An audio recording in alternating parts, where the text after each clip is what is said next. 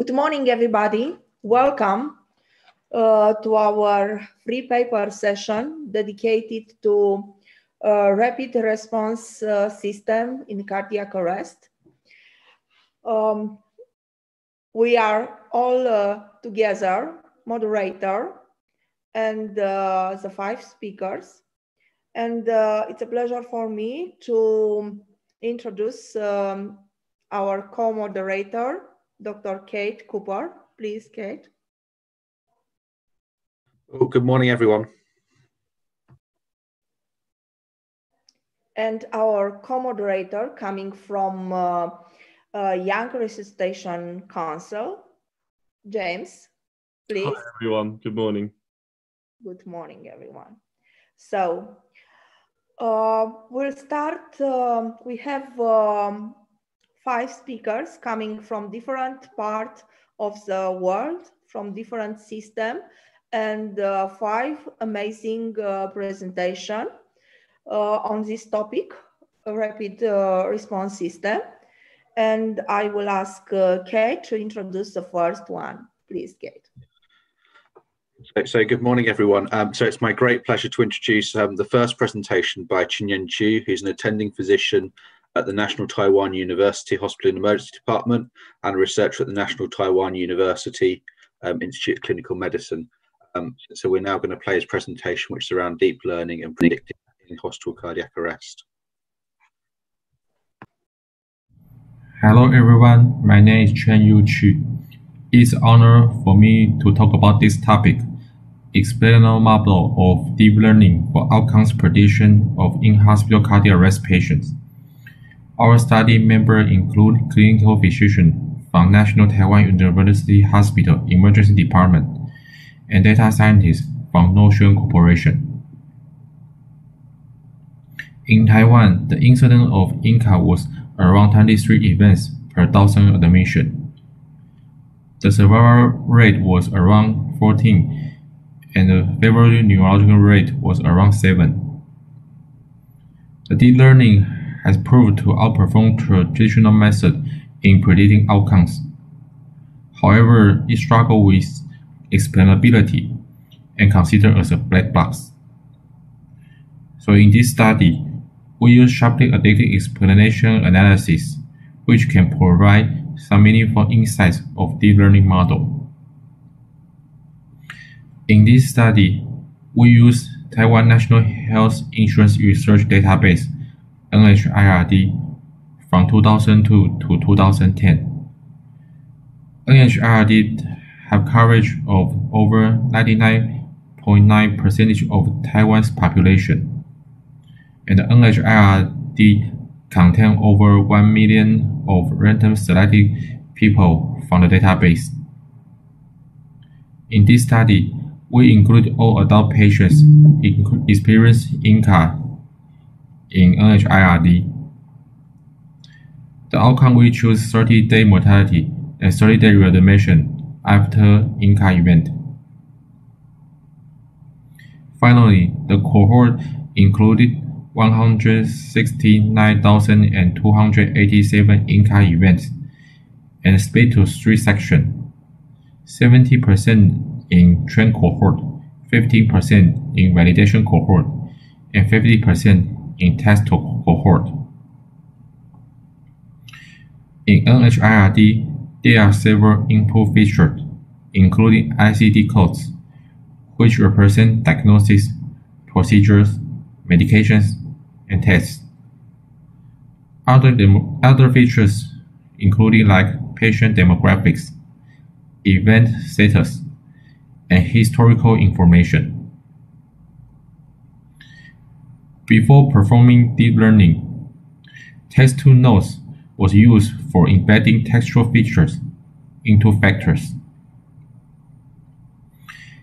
And the clinical input factors then generate event encoder for each individual event. The event encoder then also used as a new factor for recurrent neural network and updates personal event prediction. But the deep learning network can only generate model prediction.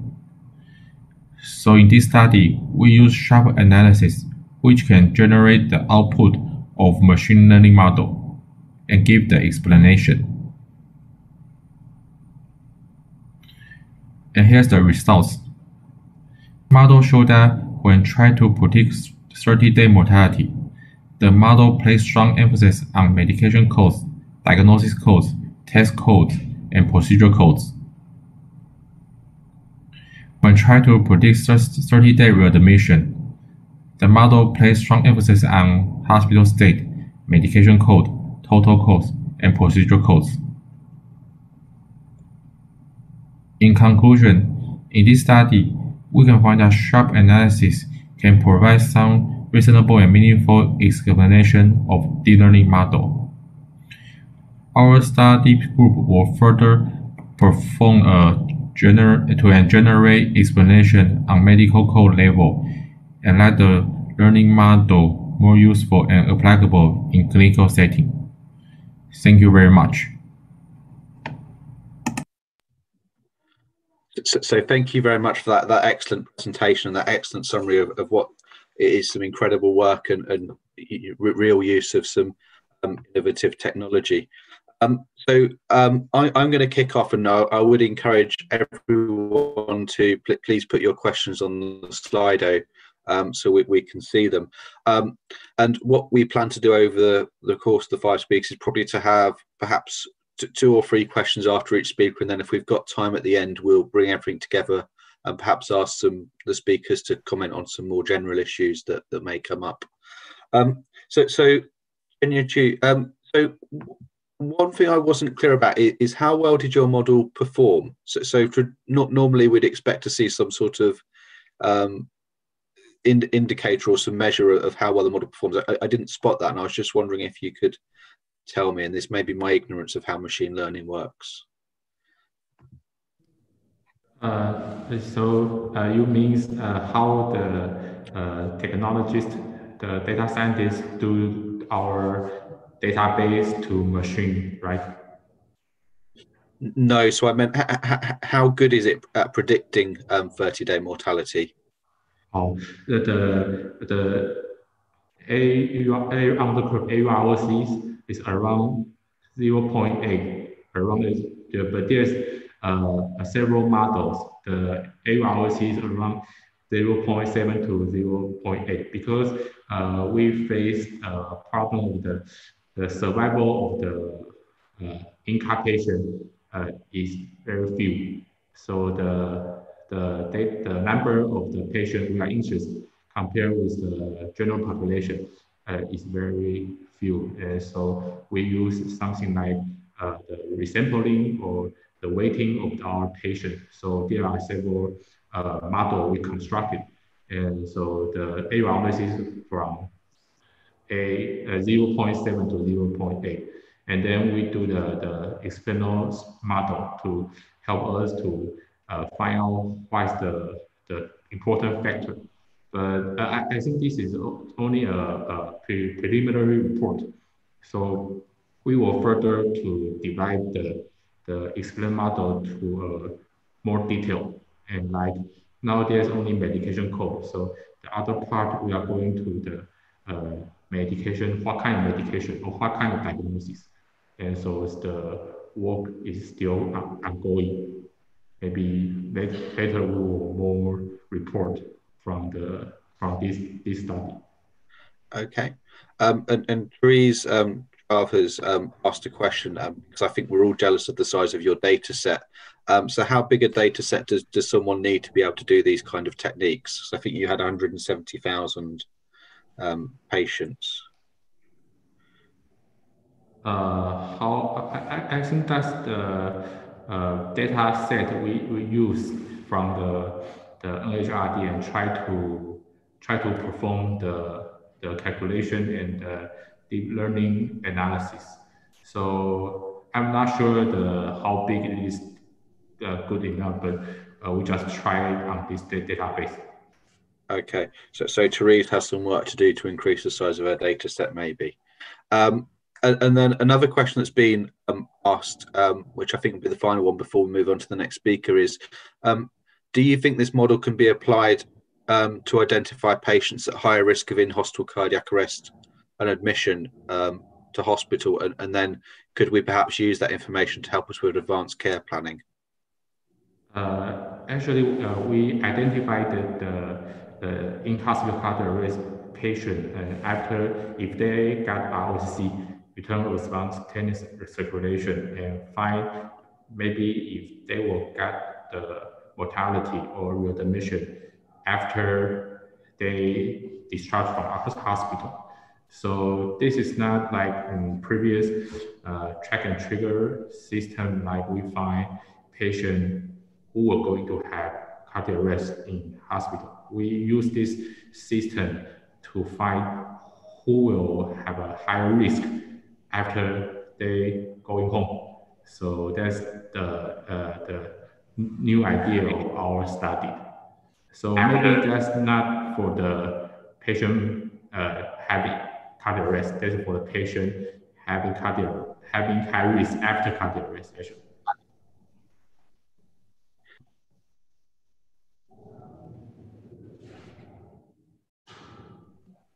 No, sorry, there are quite a few more questions appearing on Slido, so please, if you can, have a look at those and perhaps answer them on Slido by looking directly at it.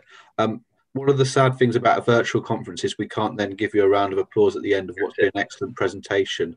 But thank you very much, and that's been a really impressive piece of work. Thank you very much, and that's been a really impressive piece of work. Thank you very much, and that's been a really impressive piece of work. Thank you very much, and that's been a really impressive piece of work. I'm going to hand over now to James, who's going to present the next speaker. Thanks, Keith. So for our next speaker, it's my pleasure to introduce Crystal Gram. Crystal is a final year medical student in Odense University in southern Denmark, and she presents her thesis project investigating the accuracy of telephone dispatches in identifying out-of-hospital cardiac arrest after the introduction of a new telephone CPR algorithm. We'll play her video first, and then there'll be some questions. Hi, my name is Crystal. I'm studying medicine at Odense University in Denmark, and this is my final master's thesis. The project is called Assessment of an Intervention to Improve Telephone Dispatches Accuracy in Identifying Out-of-Hospital Cardiac Arrest. In 2018, the Resuscitation Academy published 10 steps for improving survival from sudden cardiac arrest. These recommendations include telephone CPR performance standards published in 2017 from the American Heart Association. The Emergency Medical Dispatch Center in the region of southern Denmark has adopted the recommendations of Resuscitation Academy. Thus, this study aimed to evaluate and compare the accuracy in recognizing out-of-hospital cardiac arrest by medical dispatchers in southern Denmark before and after implementing the telephone CPR recommendations and performance goals as outlined by Resuscitation Academy. We initiated the training program recommended by Resuscitation Academy with slight modifications. All dispatchers were subject to supplemental education concerning out-of-hospital cardiac arrest and the conduction of telephone CPR. Simultaneously, an auditing process was started where randomly chosen cardiac arrest calls from each dispatcher were evaluated with the use of a data collection form inspired from the one recommended by Resuscitation Academy. The result from the data collection form was summarized and used for feedback to the dispatcher and for internal quality control. Furthermore, we made a compulsory algorithm tool based on the no-no-go algorithm, including 2 basic questions. Is the patient conscious, and is the patient breathing normally? If the answer to both is no, the dispatcher immediately begins instruction in telephone CPR. The intention was to force the dispatcher to consider a potential cardiac arrest in all calls. This study included calls from 2 times 3 months. The baseline period included all out-of-hospital cardiac arrest in southern Denmark in December 2017 to February 2018, and the post-interventory period included calls from December 2019 to February 2020. This gave a total of 673 out-of-hospital cardiac arrest calls from the 2 study periods. Of those, 256 were excluded due to exclusion criteria proposed by Resuscitation Academy. The exclusion criteria included things such as third-party calls, CPR already in progress, and communication problems. The performance goals outlined by Resuscitation Academy and the American Heart Association included a median time between contact with a caller and recognition of out-of-hospital cardiac arrest by the dispatcher of under 120 seconds. The maximum acceptable time that may elapse from contact with the caller and until the first compression is administered is set to 180 seconds.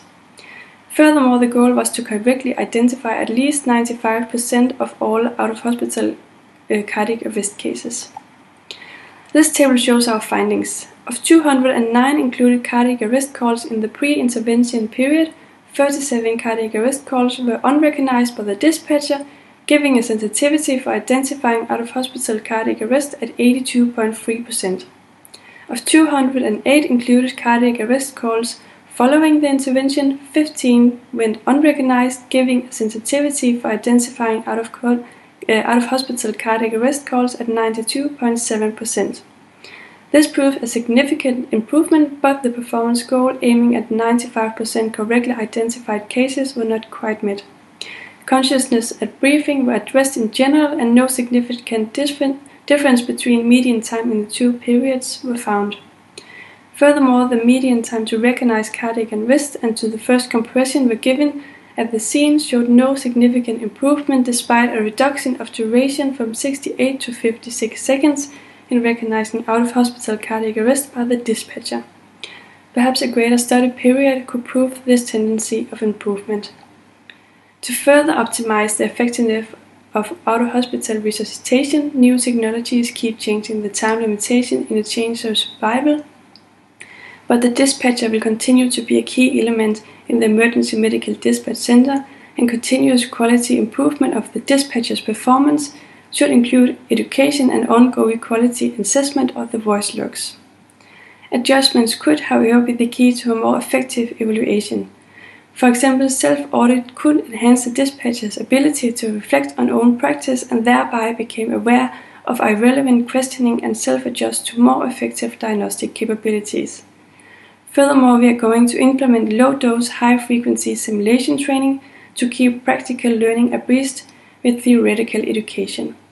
In many constellations, this concept has been shown to be an effective approach to teaching, as repetitive interventions result in better learning outcomes. Thank you for your interest.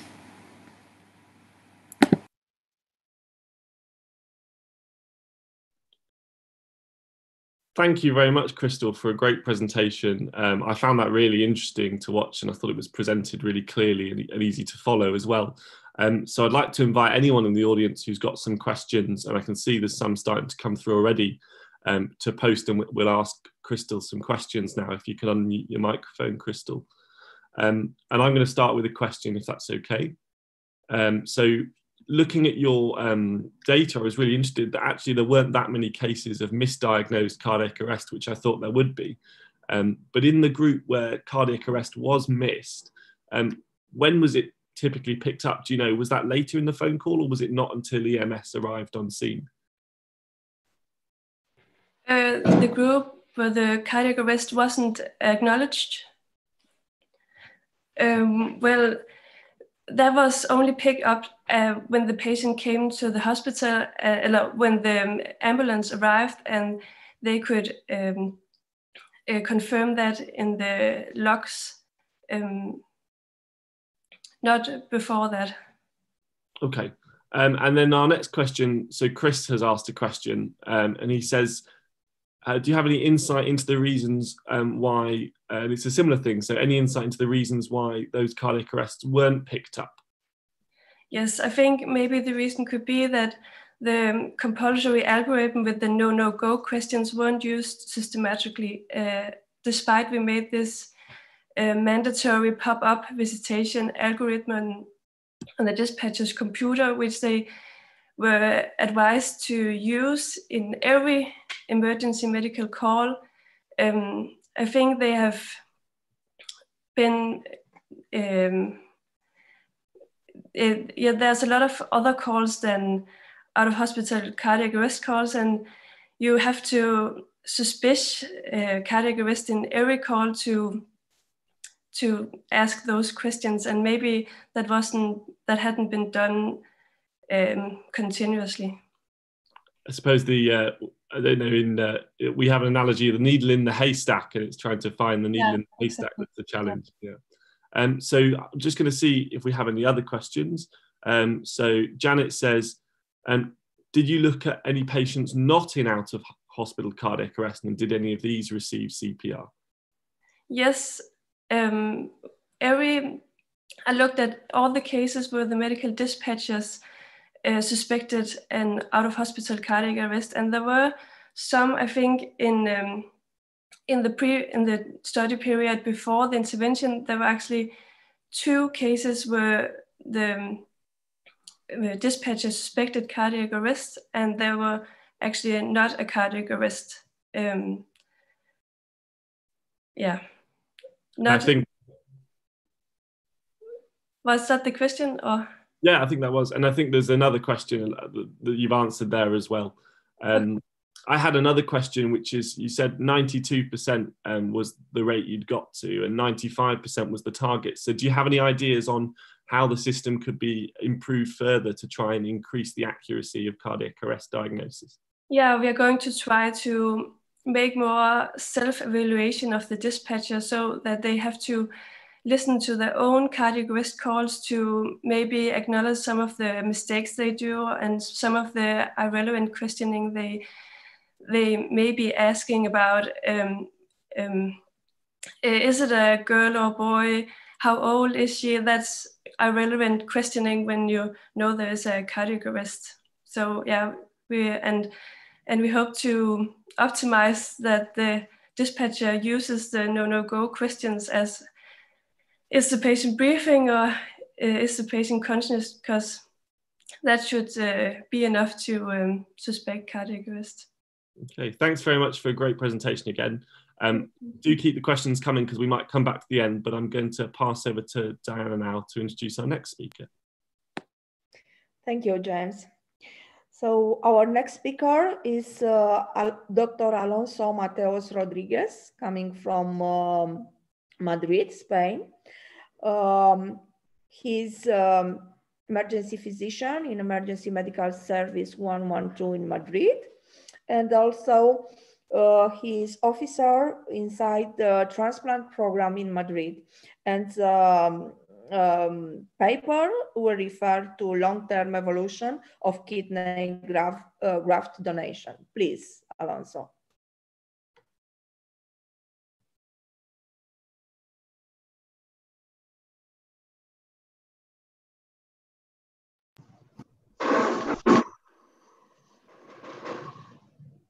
Hello, how are you? I am Alonso Mateo from Regional Office of Transplant Coordination. We would like to present this investigation about long-term evolution of kidney graft donation procedures in uncontrolled donor after cardiac death in the community of Madrid. As you know, Madrid is the first region in the world in start the procedure of uncontrolled donor after cardiac death. But in the last years, we have a decrease of the number of these donors. One of the possible reasons is the lower efficiency of the organs. But we would like to compare the survival rate of this donor with other types of donor. For this, we have a very good tool, that is the Madrid Registry of Renal Patients. The registry is called the evolution of kidney transplant and kidney disease since its creation in 2028. For the data analysis, we use the Kaplan-Meier test. This is the results. In the first image, you can see the living donors. In this one, the living donor, the brain death donors, UDCD, and controlled DCD donors. As you can see, the UDCD at 20 years have a good survival. The first one is liver donor, but is the third one. In this compare, you can see the compared survival to 10 years between BDB and UDCD. And it's very interesting to know that in the middle of the registry at 5 years is more the same survival between this type of donors. In the third one, you can see the compare between controlled DCD and uncontrolled DCD. In Spain, we started the controlled DCD 6 years ago. Then we have only this year of registry, and the survival is very similar. Then we can conclude that the mediated survival of UDCD revision is somewhat lower at the other type of donors, but at the no 5 years there is a concordance, and this is a very good survival with for this type of donors. Nothing else. Thank you very much for your attention. Here's my email if you have any question. Thank you very much.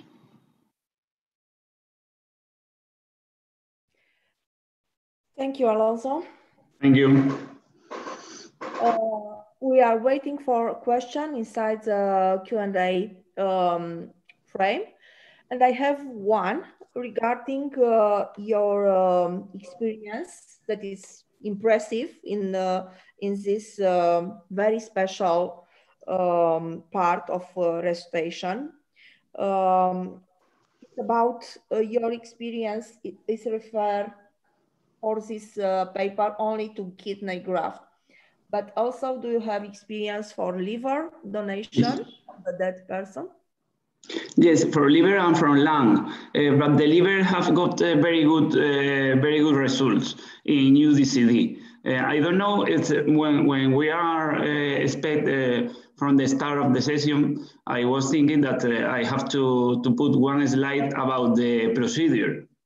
I don't know if all of you have how is the procedure when we arrive to a cardiac arrest. We start the CPR, and if in 20 minutes we haven't got any rocks, or 20 or 25, what we decide.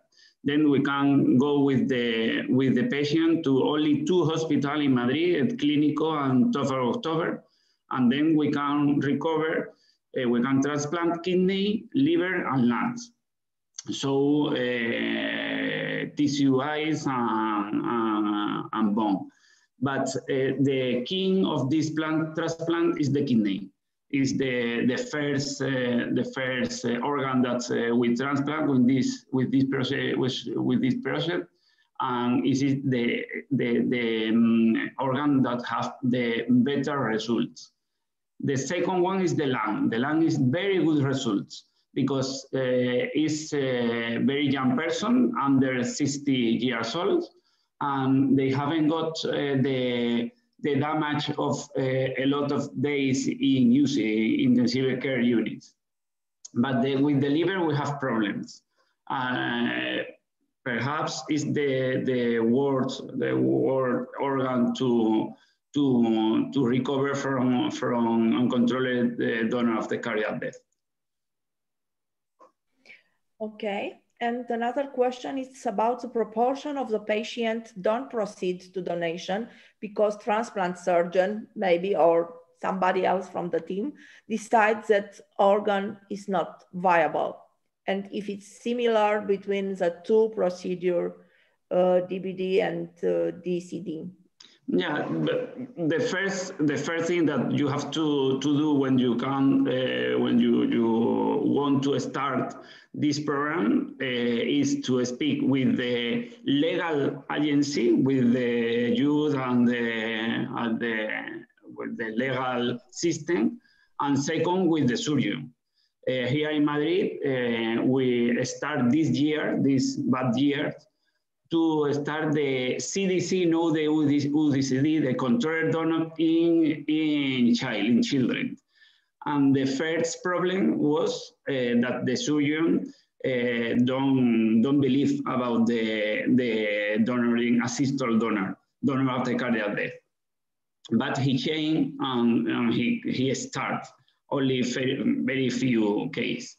But as you say, the first thing that you can do is to speak with the surgeon, because the surgeon have to recognize that this organ is possible to transplant. Okay, very interesting. So another question come.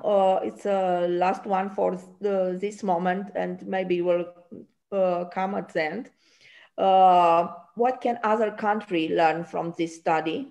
And what is your opinion about informed consent in this situation?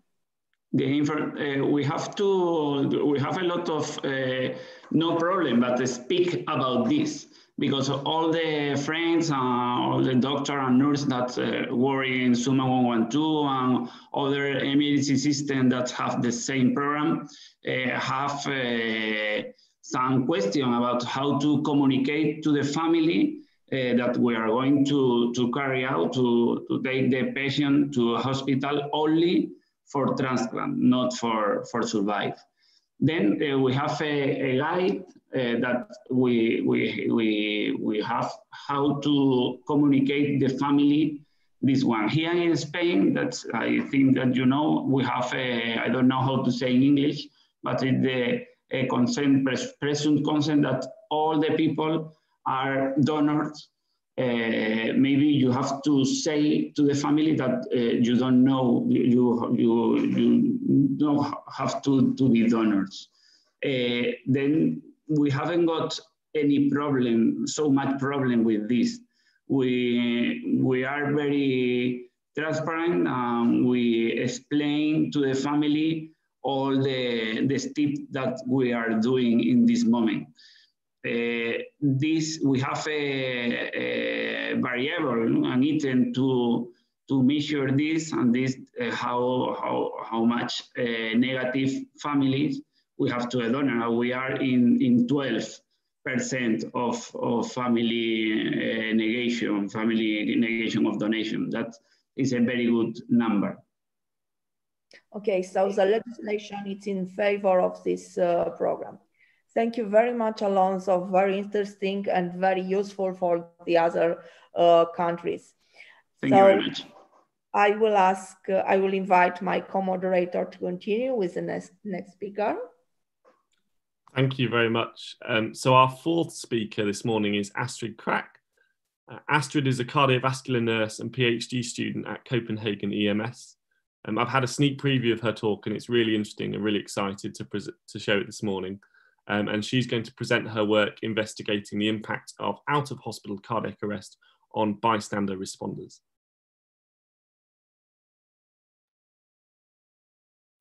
Hi, my name is Astrid. I'm a nurse and a PhD student at the Copenhagen EMS.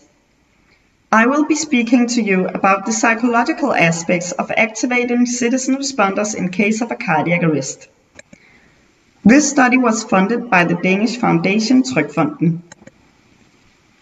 Citizen responder programs are increasingly implemented in several countries. However, very little is known about the psychological consequences for the volunteer responders dispatched to assist in resuscitation. Previous research on lay bystanders' experiences with OCA report that bystanders need psychological preparedness and personal courage to overcome fear when acting in case of a cardiac arrest situation. Further, bystanders report psychological symptoms of post-traumatic stress disorder, such as lack of sleep, nightmares, and flashbacks. So why is this study important? Participating in out-of-hospital cardiac arrest is a stressful situation, and it's not without psychological risk. The psychological risks of activating volunteer citizen responders in case of a cardiac arrest situation have been understudied despite worldwide implementation of citizen responder programs.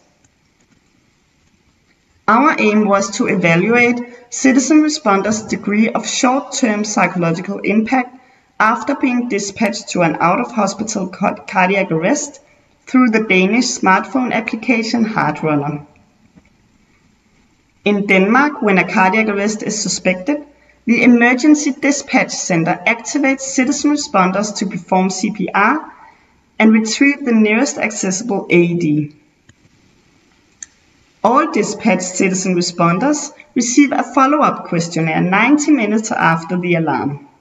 The questionnaire includes a self-rating of short-term perceived psychological impact on a scale from 1 to 5. In 1,418 cases of presumed cardiac arrest, 7,153 dispatched citizen responders accepted an alarm, and 5,409 citizen responders completed the questionnaire. 1.4% of the citizen responders reported severe psychological impact. 5.4% reported moderate psychological impact. 24.5% reported low psychological impact. 68.6% reported no psychological impact.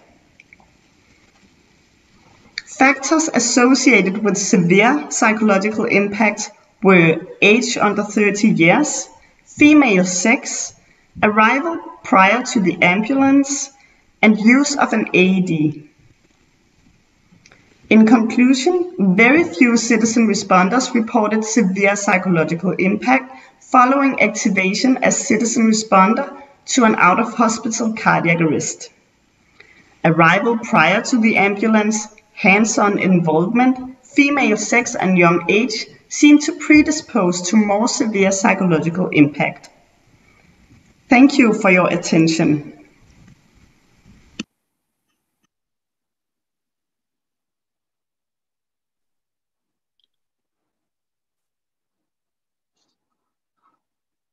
Thank you very much, Astrid. That was a really interesting talk.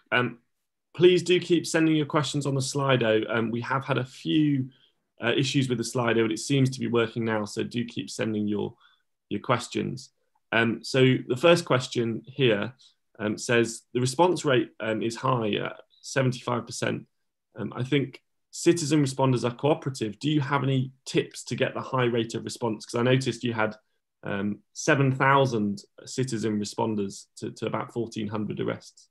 So any advice on how you got this high rate, Astrid? Yeah, thank you. So in Denmark, we approach every citizen responders who do not respond to our questionnaire. So we approach them by text message and by telephone calls. So if they do not respond, we try to get them to fill out the questionnaire by accessing them in any kind of way.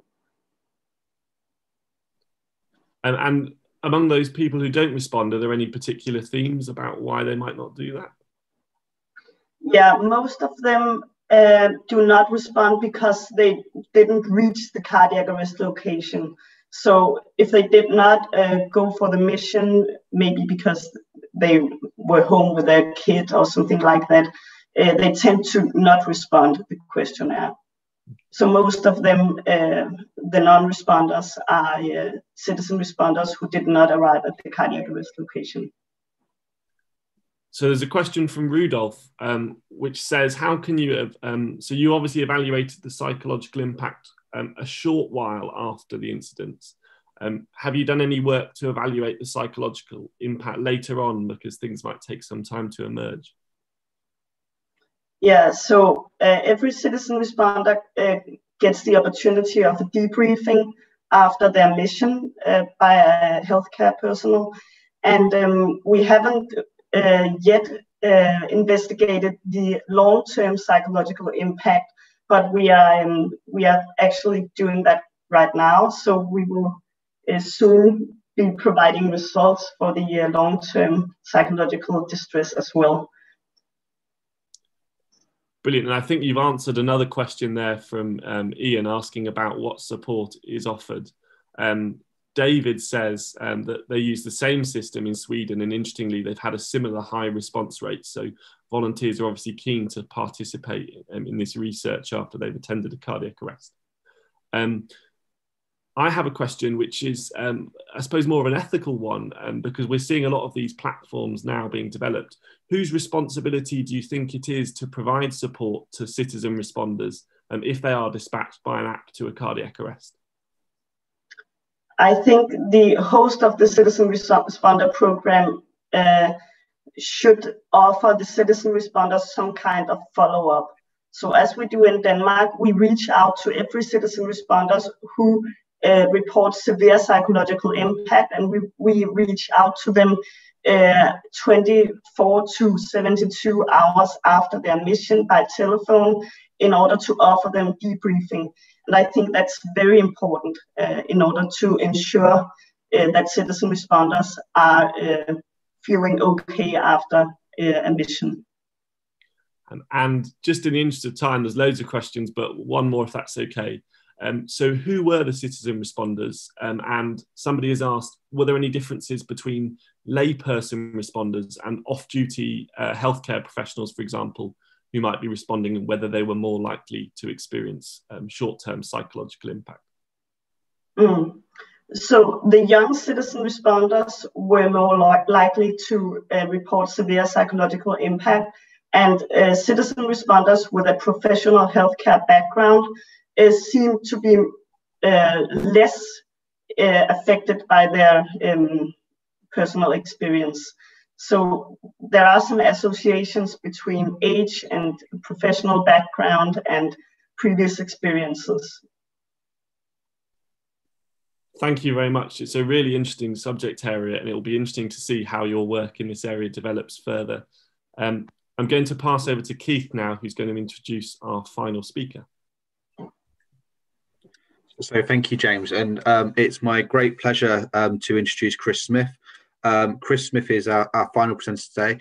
He's an emergency medicine doctor in the West Midlands in the UK, currently undertaking a PhD at the University of Warwick.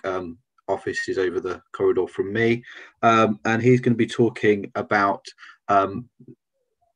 detecting, identifying distances to AEDs and the optimum way to do that. So over to Chris's presentation.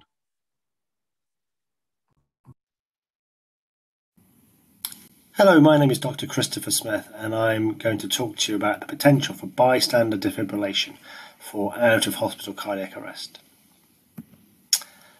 I'm a PhD student at the moment who's funded by the National Institute for Health Research in the UK, and this is their disclaimer.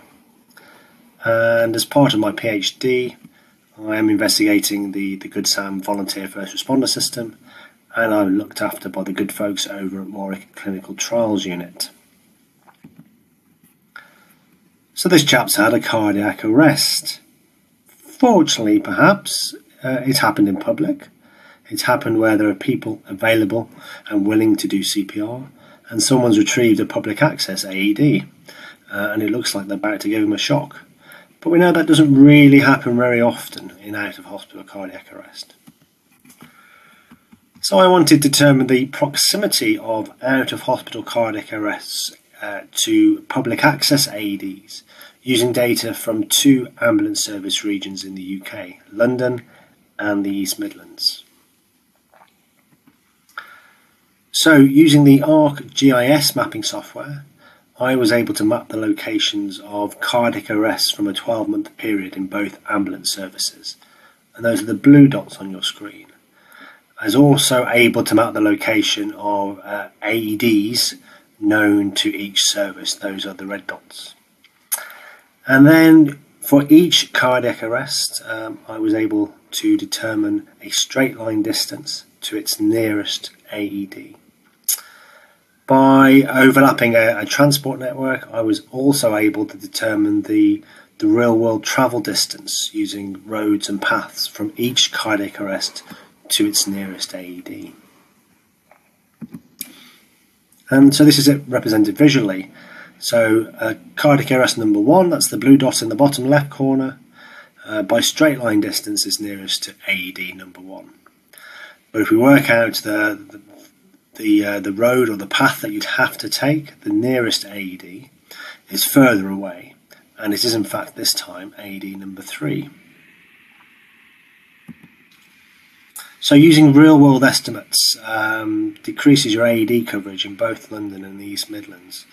So that's when you're looking at AEDs within 500 metres of an incident, there are more than 20% fewer AEDs available using real-world estimates in both areas.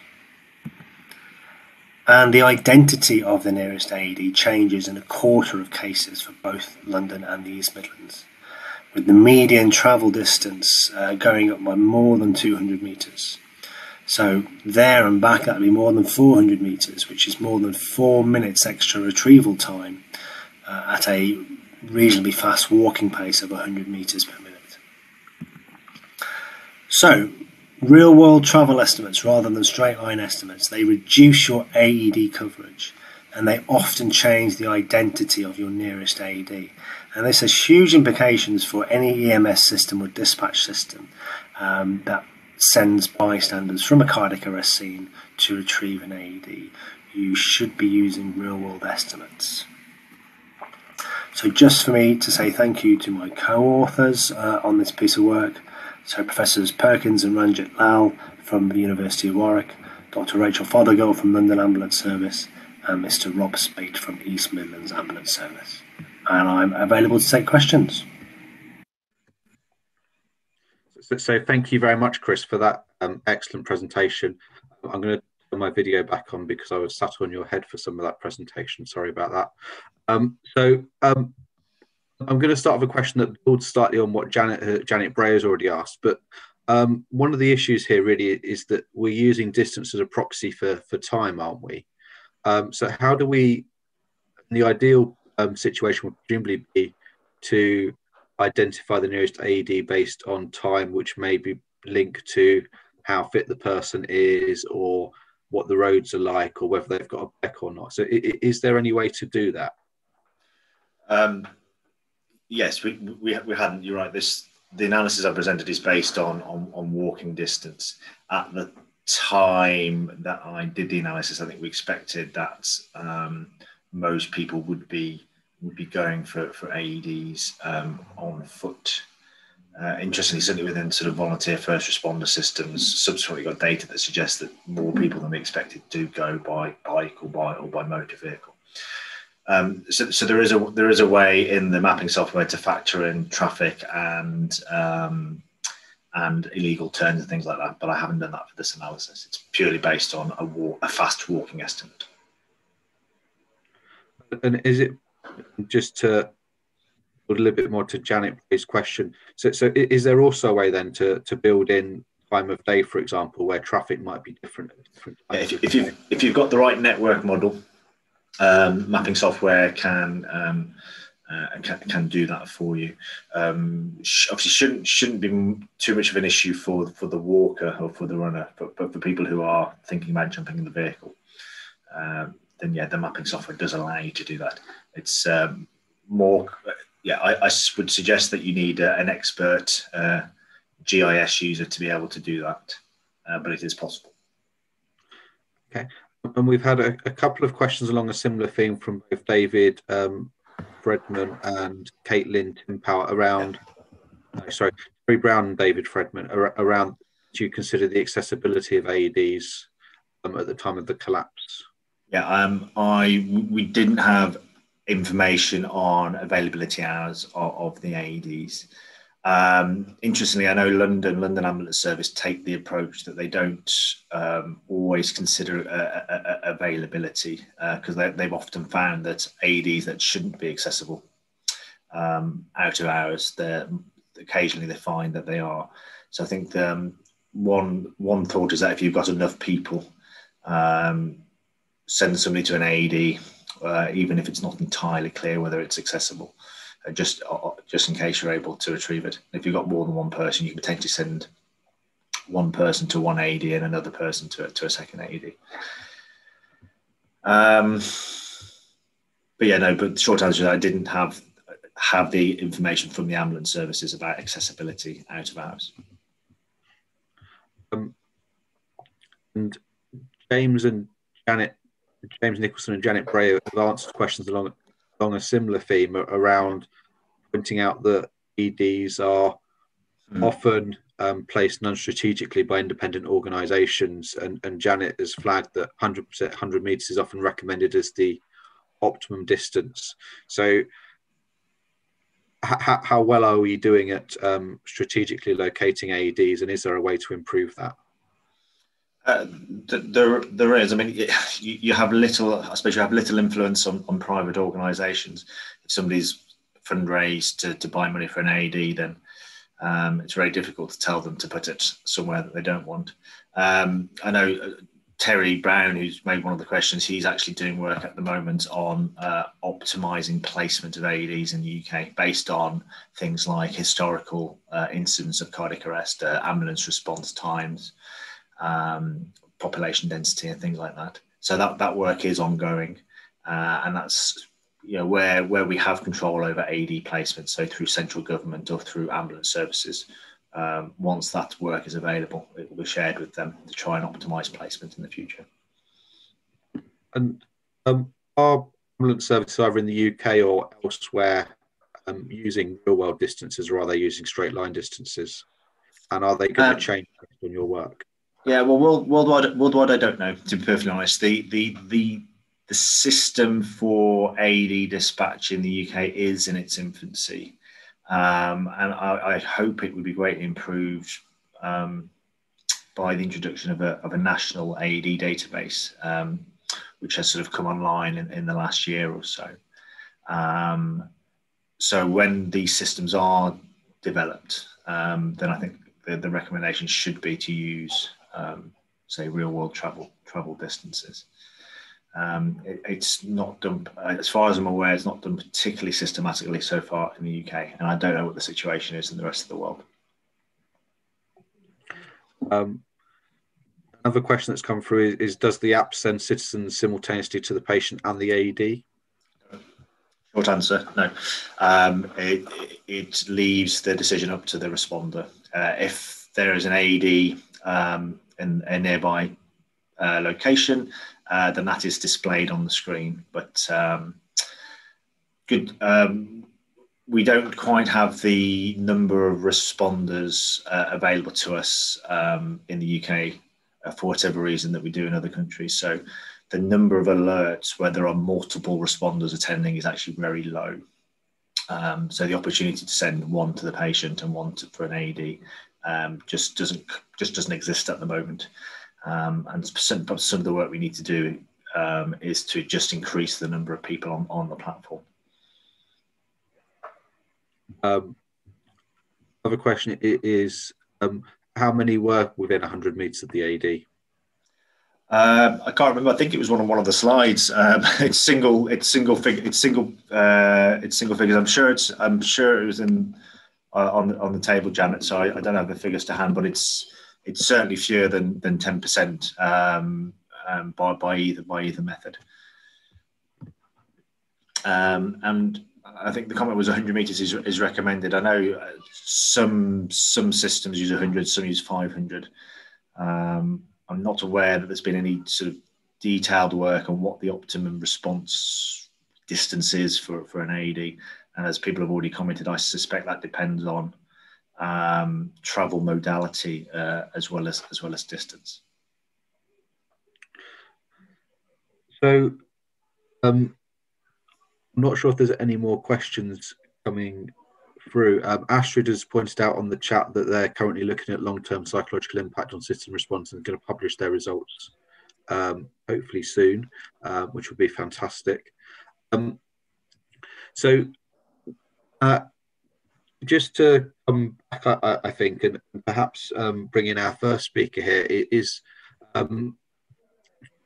machine learning potentially offers an opportunity to optimize our strategy for responding to sending people to cardiac arrest through apps and things by potentially identifying people that are most likely to respond, or perhaps identifying time of day and then doing things like that. So I was just wondering, whether our first speaker, Chien Yu, wanted to think about or us about perhaps some of the ways we might be able to use machine learning for these type of things. I may have put him on the spot now because it had no relationship to his original presentation. But do you have any insight into how we might use machine learning more broadly for these other questions?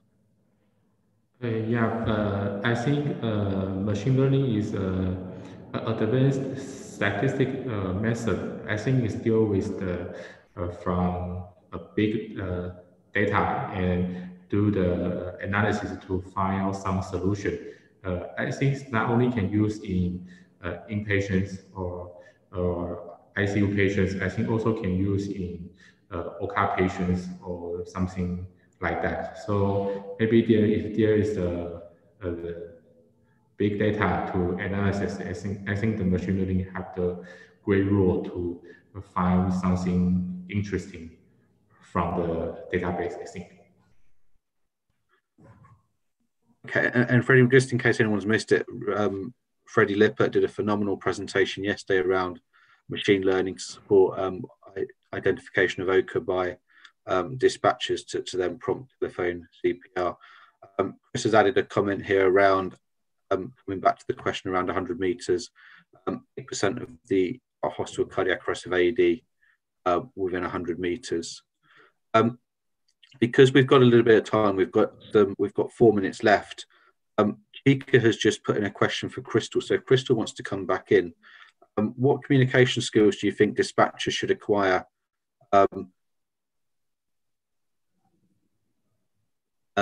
in terms of helping to support that process and talking to the citizen to support them?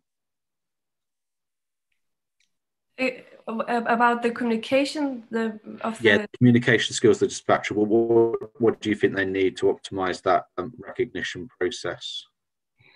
I think they have to acknowledge that they have to consider a potential cardiac arrest in all calls, and I think they think that it may seem to be unpersonal to ask questions about consciousness if it seems obvious that the patient is conscious, but it's clearly that some of the unrecognized out-of-hospital cardiac arrest is on the background of that they don't ask these questions. And even though it may seem unpersonal or irrelevant, I think it's very important that they always ask the questions about consciousness and breathing at the end of the conversation with the patient or the caller.